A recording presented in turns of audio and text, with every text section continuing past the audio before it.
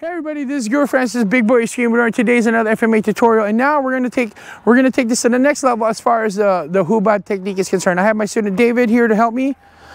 So now, what we were doing earlier, where we're just doing inside outside pass, inside outside pass, inside outside pass, right? But now we're gonna take it to the next level. We're gonna go inside outside pass. He's gonna leave it here, inside outside pass.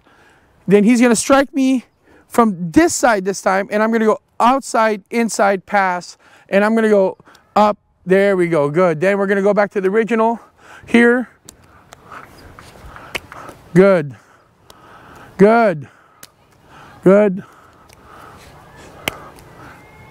good. Okay, good,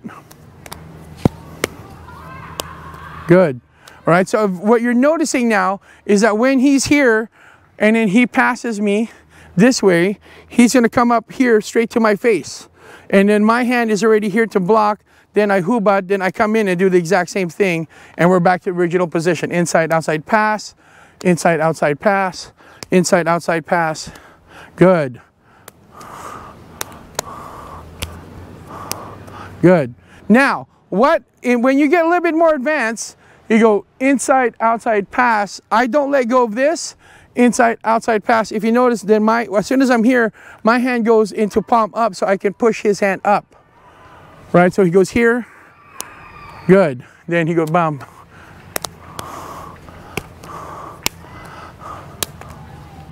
So here's what I want you guys to notice, that the moment that we go inside, outside pass, my hand switches from above to below, so this can strike here.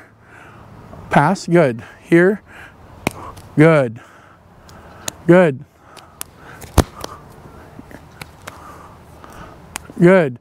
Palm, I'm sorry, palm, push here. This goes up this way. My hand checks him out down here, and he passes, then he comes up here. Why is that important?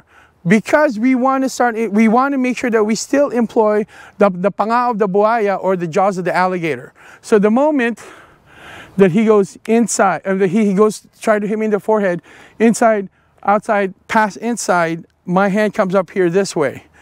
Here, he passes it this way.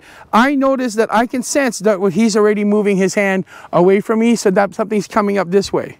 Why is that coming up that way? Because, sorry, that my hand is here. He can't go down.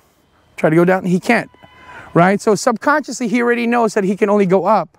That's where I'm telling him to go. So this is what, when we were talking about in another video, the kawi, the third level of the kawi is telling your opponent where to go. I'm subconsciously telling him where to go. I pop him up, he comes up here, then I open up this way. Good, palm up, good. Push my hand up, good, and then strike, good. Inside, outside pass, inside, there you go, inside. Good, okay? Thank you. So when it comes to the HUBAD drill, that's where this is really starting to come into play. We want to make sure that we're able to move our hands around. This is Guro Francis, Big Boy Extreme. Until next time, peace out, God bless, and keep swinging them sticks.